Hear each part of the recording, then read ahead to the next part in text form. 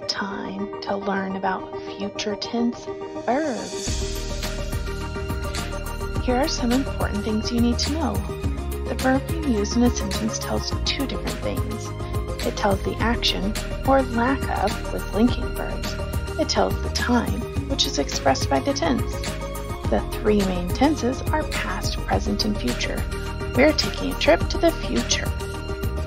Future tense verbs show an action that has not happened yet. Future tense verbs usually include the helping verb will.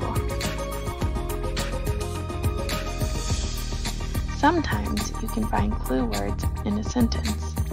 These words might be later or soon. We'll practice future tense verbs with some sentences. Let's get started. Find the future tense verb. The sky will turn from shades of beautiful colors to black when the sun sets. Did you find the future tense verb? Find the future tense verbs.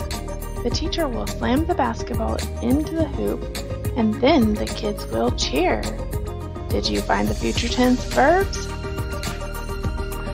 Find the future tense verb.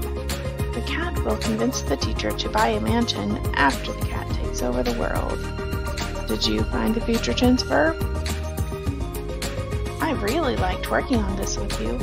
I know you will do a great job with what you learned about future tense verbs because you got it. Thanks for watching Whimsical Teacher 2. Don't forget to like and subscribe. Press the bell for notifications.